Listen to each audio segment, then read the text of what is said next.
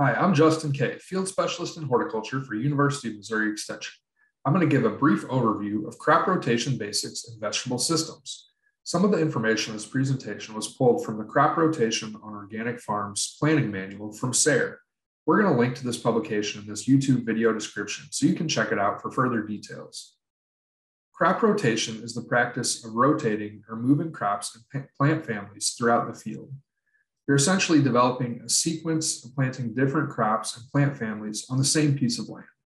This system can be designed to combat disease, insects, and weeds, and improve soil quality and optimize soil nutrients.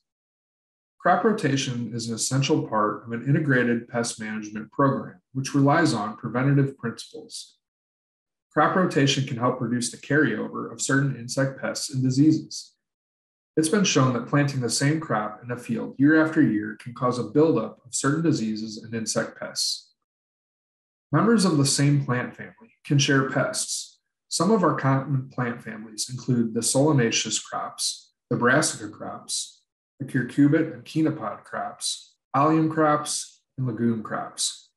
For further information on plant families, you can check out the link below that will be in the YouTube video description. Some problems with planting tomatoes or other solanation crops in the same part of the field year after year could include soil-borne pathogens like early blight. Infections in these plants can cause a buildup of disease spores in the soil that can raise the risk of infection in the following tomato crop. It's important to note that early blight can infect other members of the solanaceous family, including eggplants and tomatoes. It's always best to err on the side of caution when designing a crop rotation plan. Growers often try to avoid planting tomatoes or other solanation crops in the same field for a period of 3 to 5 years. Use of disease-resistant varieties, field sanitation, and fungicides remain important practices in a production system. When you're planning a crop rotation, consider both the crop and the plant family. Tomatoes, as we stated, are a member of the solanaceous family. Diseases and insect pests can be shared by members of this plant family. Below is just one example of a 5-year crop rotation for tomatoes that avoids other solanaceous crops. Cover crops can be an important part of designing and developing a crop rotation plan.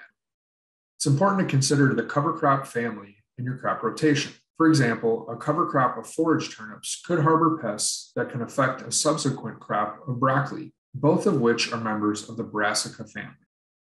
Other common cover crop families include the Poaceae grasses like oats and rye, as well as legumes like winter peas and cowpeas.